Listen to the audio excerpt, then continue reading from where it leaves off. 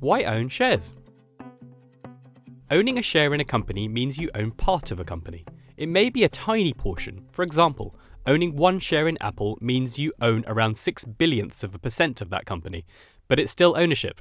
And that means you have a stake in how the company operates and how it performs. There's probably three main reasons you might hold shares in a company. First, shareholders get a say in how the company is run. You're eligible to attend company AGMs and, depending on the type of share, can vote on major business decisions.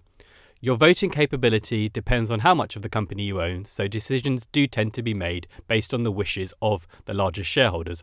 But, like any sort of election, every shareholder gets their say. The second is capital gains. This is simply the profit you make on your shares if the share price goes up. This is why many people actively invest, even in companies that are not making profits. The third reason is about dividends. Well, dividends are a regular payment to shareholders based on the earnings the company has made in the most recent period, and is a major reason why many people who do not actively trade hold shares.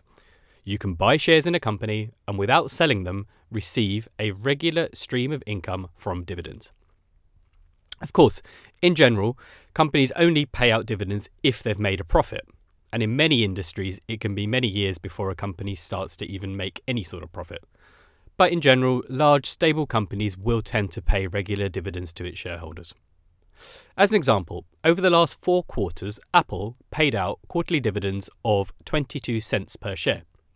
So if you bought one Apple share at $129 just before the first of those dividend payments, you'd have received 88 cents over the past year.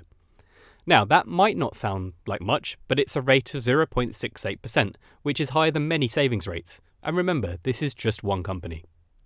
Dividends can be paid in cash, as that Apple example showed, or in stock, where the company effectively gives shareholders free additional shares based on how many shares they already owned.